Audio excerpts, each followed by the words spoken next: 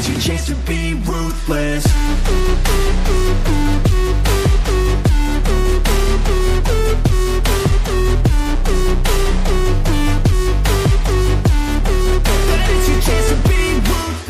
Oke guys, setelah video terakhir kemarin kan ya, kita sudah melihat-lihat region dari Kepulauan Cerah dan tebing batu kapur ya. Di sini kita mau lanjutin buat di region Fyord Beku ya, wilayah terdingin di SimCity. Ini ada di region Fyord Beku karena banyak banget salju-saljunya guys ya. Oke, di sini kita mulai dari layanan dulu seperti biasa ya. Nah, buat di region Fyord Beku sendiri ini ya, itu layanan yang meningkat sama seperti yang ada di Kepulauan Cerah, yaitu listrik ya guys ya. Bisa dilihat dari perumahannya di sini. Increase demand itu di listrik ya. Jadi dari 4 layanan ya, layanan yang meningkat itu dari listrik. Jadi misal 2 jadi 3 gitu ya, sudah dijelaskan kemarin waktu di Kepulauan Cerah ya guys ya. Oke. Di sini total rumah sudah di 289 dan gedung epic sudah di 102 ya.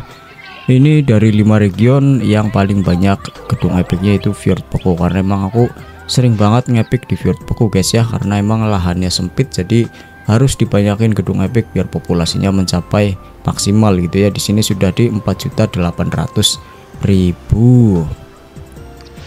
Itu buat perumahan ya. Di sini full hanya menggunakan rumah yang ini dan juga yang ini ya, Fyord Beku, dan juga yang residential zone yang ini nanti jadi gedung epic. Buat layanan sendiri ini aku sudah pakai layanan Omega ya guys ya, terutama listrik, karena listrik di sini yang paling banyak permintaannya 727 ya. Ini ada listrik Omega ya, pokoknya sudah kalau nggak salah ada 6 nih listrik Omega yang di sini ya. 1 2 3 4 5 6 ya guys ya, 6 ditambah dengan listrik yang ini sama yang ini guys ya, masih ada sisa 10 space ya. Lanjut buat layanan air ya, di sini juga sudah menggunakan ini, kalau nggak salah ada 3 ya, pokoknya ini 3 atau 4 gitu itu ya. Air yang Omega sama dikombinasikan dengan air yang ini ya, yang kecil dan juga yang ini ya, tiga-tiganya ada. Dan di sini masih ada space buat air ya.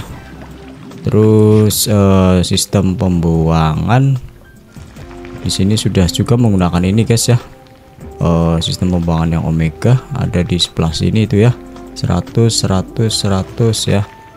Kalau berarti itu cuma 3 ya, yang sistem pembuangan cuma 3 ternyata guys ya. Mungkin nanti aku bakal ganti lagi sih, ganti ini ya. Terus pusat daur ulang di sini hanya ada kapasitas 2 saja ya. Aku juga sudah beli yang ini juga di sini itu ya, 100. Terus ada lagi kalau nggak salah di sini apa ya, nah ini 100 100 ya, 3 ya guys ya. Itu buat layanan. Sedangkan buat pemadam kebakaran ya, ini masih menggunakan pemadam kebakaran biasa, nggak ada purimaksis di sini guys ya. Ini dikombinasikan dari pemadam kebakaran yang basic dan yang mewah guys ya. Nih bisa dilihat itu juga sama dengan baik itu regional, polisi ya ataupun kesehatan, itu nggak ada yang purimaksis, pakainya ini yang mewah dan juga yang basic gitu ya. Nah di sini buat rumah ya, di bagian baris yang ini yang nggak ada saljunya itu full menggunakan rumah Fyord Beku ini ya. Ini full menggunakan ini. Nah sedangkan yang di salju di sini ya, baris yang di salju itu kebanyakan rumah biasa yang mau dijadikan gedung epic ya guys ya. Di sini bisa dilihat itu gedung epicnya itu sudah banyak banget guys. Nah ini juga mungkin mau ngepick lagi ya dengan spesialisasi yang mau kita pilih, mungkin hiburan dulu ya. Hiburan coba kita cari. Nah ini sudah di hiburan ya guys ya, kita bakal tarik saja mungkin ya sekalian gitu. Ada tugas milestone epic soalnya guys. Terus apalagi sih spesialisasi ya di sini. Dari 5 region di sini paling banyak taman patung wali kota yang terhormat ini guys ya. Ini layoutnya tuh seperti ini guys, layoutnya seperti ini ya. Ini buat taman di sini taman patung wali kota yang terhormat sudah lumayan banyak di sini, bisa dilihat.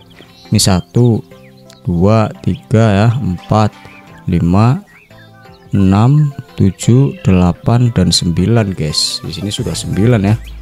Lumayan banyak ya. Ini khusus yang di baris ini aja. Kalau yang baris ini pakainya kombinasi antara taman damai dan juga taman sakura. Biasa ya, taman sakura ditempatkan di belakang bangunan-bangunan yang berukuran 3x3 seperti University Athletic Club dan juga Ferris wheel gitu ya. Itu buat taman. Dan landscape seperti biasa pakai jembatan Universitas Budaya. Kalau di bagian yang gak ada saljunya ditempatkan di samping perumahan ya, bisa dilihat tuh jembatan Universitas Budaya semua guys ya. Dan juga ditempatkan di tengah-tengah di sini gitu ya. Itu buat landscape ya. Kalau di baris yang saljunya ini malah lebih kompleks, lebih teratur menurutku sih. Karena ini bisa dilihat nih jembatan ya buat ngubungin jalan dari sini ya ke sini ada jembatan. Nah, ini sudah malam guys ya. Kalau malam di Fyord Beku itu menyala-nyala batu, bisa dilihat ya, keren banget guys. Nah, ini buat gedung epic khusus region Fyord Beku ya. Ini ya kayak gini guys bentuknya nih. Ini bisa dari spesialisasi apapun, kalian sering-sering aja ngerjain tugas gedung epic di region, nanti mesti bakal ada dapetin gedung epic khusus dari region ya. Dari region manapun itu ada gedung epic khususnya. Nah, ini yang dari Fyord Beku itu seperti ini guys ya. Tuh, ini dari spesialisasi bangunan terkenal, ini dari hiburan gitu ya. Jadi bebas dari spesialisasi apapun, itu random dapatnya. Yang penting kalian sering epic gitu ya. Lanjut buat spesialisasi pendidikan, di sini masih sedikit banget. Karena buat di Fyord Beku itu butuhnya bangunan 2x2 guys ya. Nih di sini malah nggak ada pendidikan sama sekali ya. Di sini nggak ada tuh ya. Cuma ada ini nih dari event SimCity Classic, ini 2x2 lumayan kuat ya. Harusnya minimal ada bangunan yang 2x2 seperti ini, tapi itu bangunan event biasanya guys ya, harus nunggu.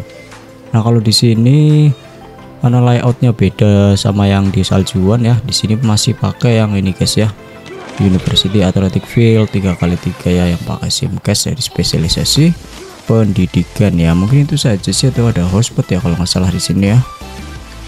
Kalau nggak salah ada hotspot atau nggak ada sih, nggak ada ya, nggak ada hotspot di sini guys. Ini buat pendidikan, transportasi jelas pakainya hanya lapangan helikopter dan juga taksi Alpa ya. Itu aja yang dipakai buat transportasi, belum ada hotspot di sini ya buat spesialisasi transportasi. Karena emang ada transportasi yang 2x2 ya, nggak seperti pendidikan yang tadi itu. Kalau transportasi ada lapangan helikopter dan juga taksi Alpa. Lanjut, di sini nggak ada spesialisasi pantai ya. Kita lanjut ke hiburan. Seperti biasa, hiburan hanya menggunakan sim night club dan juga dikombinasikan dengan kinciria ya. Sim night club ini terus dikombinasikan dengan kinciria, tuh bisa dilihat ya. Sim night club semua buat dari spesialisasi hiburan guys ya. Kalau kalian pengen tahu layoutnya, silahkan bisa add pertemanan Facebookku ya, dan juga jangan lupa dibantu follow juga guys ya. Kalau sudah berteman dengan akun Facebookku, kalian bisa bertetangga di SimCity gitu, nanti kotaku muncul di pertemanan di sini guys ya. Kalian bisa cek sendiri detail-detailnya gitu. Lanjut dari spesialisasi gunung. Nah, gunung ya, di sini aku udah banyak banget guys. Aduh, ini pernah aku kontenin buat pembelajaran gunung di playlist Black Friday ya, kalian bisa cek saja. Ini kebanyakan menggunakan ski jumping hill ya, terus ada waterfall castle ya. Waterfall castle ini paling worth it menurutku ya dari list pembelian di gunung gitu ya. 60% 8x40, tapi harganya 120 kunci platinum gitu ya, yang sudah aku sampaikan sebelumnya. Kunci platinum mau di-spend buat patung wali kota yang terhormat nanti di Black Friday guys ya. Jadi belum bisa beli itu waterfall castle, hasil air terjun, dan juga dikombinasikan dari gunung itu ada mountain lift, dan juga di sini ada cozy kota gas ya, mountain ya ini, terus sama hiker kota gas ya guys ya. Terus juga ada bangunan limited kemarin yang aku beli dari event winter ya, di sini guys nih. Ini ya taman salju nih, snow castle, kastil salju ya. Terus juga ada bangunan yang kemarin aku beli pas event di sini ya. Nah ini glacier climbing, ini ada helikopternya, kemarin aku beli. Ada penawaran SimCast ya guys ya, lumayan ukuran bangunannya hanya 2 petak saja dengan kualitasnya 8x20, posternya 40%, lumayan ini guys. Kemarin aku beli pakai SimCast. Oke, lanjut dari spesialisasi perjudian tadi ya. Di sini kebanyakan menggunakan luxury casino tower ya, yang harganya pakai kunci emas. Aku lupa harganya berapa guys ya, kalian bisa cek sendiri. Ini 16 60% ya, bisa dilihat ini banyak banget buat luxury casino towernya ya. Di sini dari spesialisasi perjudian ya guys ya. Ini belum ada hotspot ya, jadi di sini masih sedikit banget hotspotnya dibandingkan dengan region yang lain ya. Tapi di sini sudah banyak paman patung wali kota yang terhormat ya, dan juga ada tambahan satu spesialisasi gunung gitu ya. Nah ini guys ya, buat perjudian. Lanjut bangunan terkenal ya, kalian mesti sudah tahu pakainya monumen Washington ya guys ya. Full di sini sudah menggunakan monumen Washington karena emang perumahannya sudah banyak ya. Di sini itu udah nambah semuanya guys karena ya kayaknya ya. Oh ini di sini belum ya guys ya, karena emang dikombinasikan juga dengan lapangan helikopter sih ya, jadi kan nggak ada tempat lagi gitu. Misal ini monumen Washington gitu ya, terus di sini ada lapangan helikopter gitu ya, jadi nggak fokus satu spesialisasi aja, bisa dikombinasikan dengan spesialisasi yang lain gitu ya, yang nambahnya lebih tinggi gitu. Tadi di sini aku lihat hotspot. Nah ini ada hotspot nih. Dari spesialisasi hiburan ternyata ya, level 7 nih, 2x3 ukurannya dari Fyord Beku ya. Iya, ini dari Fyord Beku sudah level berapa sih ini? 7 ya, belum level 8. Oke.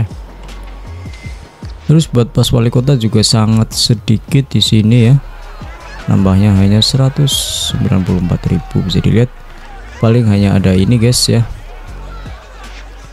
ada glacier ini, Suvinavel Sokul glacier dari musim Islandia kalau nggak salah ya. Terus juga ada jembatan yang kemarin aku copot dari ibu kota ya, aku pasang di sini karena penambahannya di sini lebih gede dibandingkan di ibu kota, karena di ibu kota sudah banyak banget bangunan pas wali kota ya, jadi walaupun ditambahkan ini nambahnya sedikit itu. Pas wali kota di sini ini nambahnya 37.000 ya, pas juga dengan layout map Fyord Beku yang panjang kayak gini gitu ya. Ini kan butuhnya panjangnya gitu, bukan lebarnya ya jembatannya guys ya. Terus ini ada bicycle shop ya, ini sebenarnya dari musim hiking winter yang kemarin ada eventnya ya, mungkin sekarang masih ada, udah nggak ada ya, tapi kemarin nggak menghadirkan hadiah ini dari eventnya gitu ya.